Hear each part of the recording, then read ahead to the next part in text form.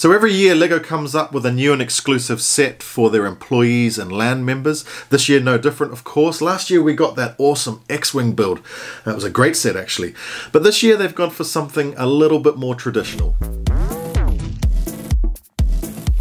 So Rich here, welcome back to another Brick Scene video. If you're new to the channel, please consider subscribing, hit that thumbs up if you like this sort of content, and leave a comment below. Let me know what you think. So as I was saying, we're going to take a look at the employee Christmas gift. This year it's called 40 Years of Hands-On Learning. It's a 919 piece set. So we'll take a quick look at the box, do a quick build, and then we'll get into the review.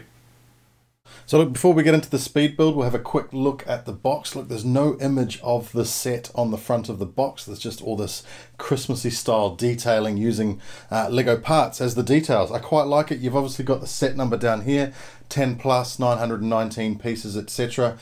Not for sale down the bottom, of course. Now on the side, you've got that 40-year anniversary logo, 40 years hands-on learning and Lego education.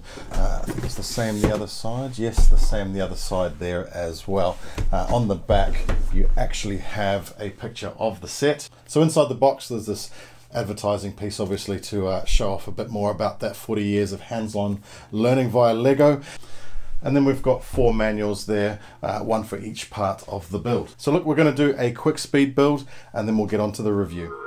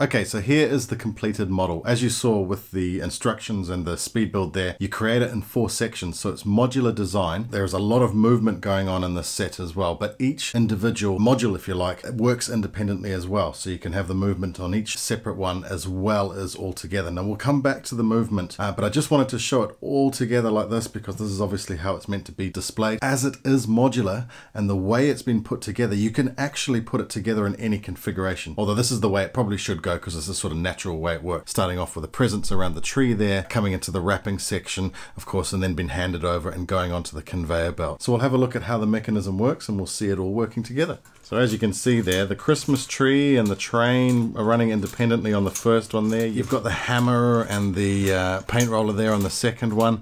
And of course that little clock pendulum going in the background as well. On the third one there, you've got the elf moving the present over onto the conveyor belt. It's 2 movements there. It's going from side to side and up and down. Then of course you've got the conveyor on the end and the little whirly thing going around, and you can also see that little elf jumping up and down on the top there. So look, what we'll do is we'll have a look at each individual module and we can see how the nuts and bolts of this thing work.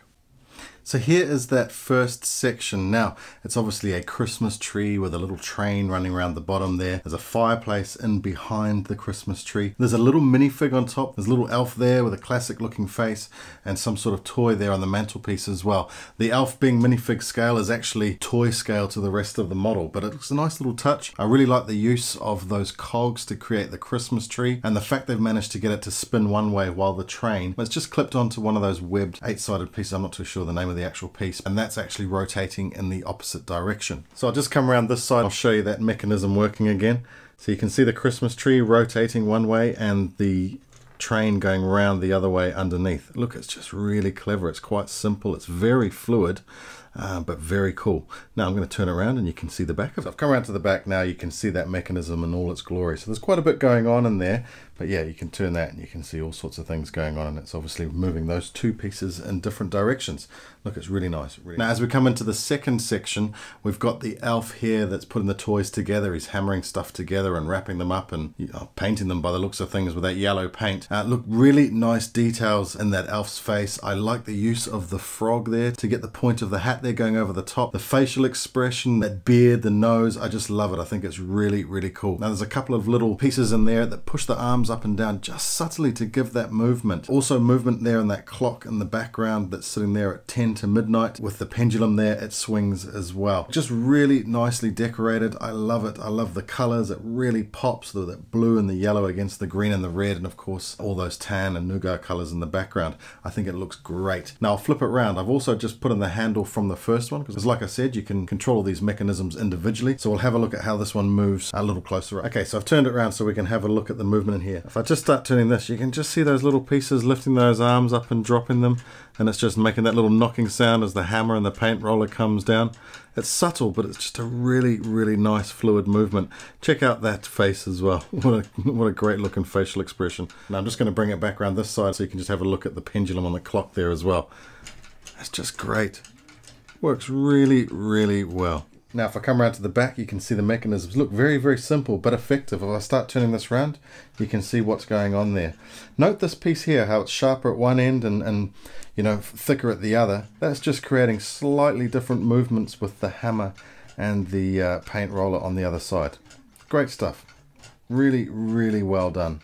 Now here we come into the third section, and this is just on an angled corner. It's actually really, really well put together.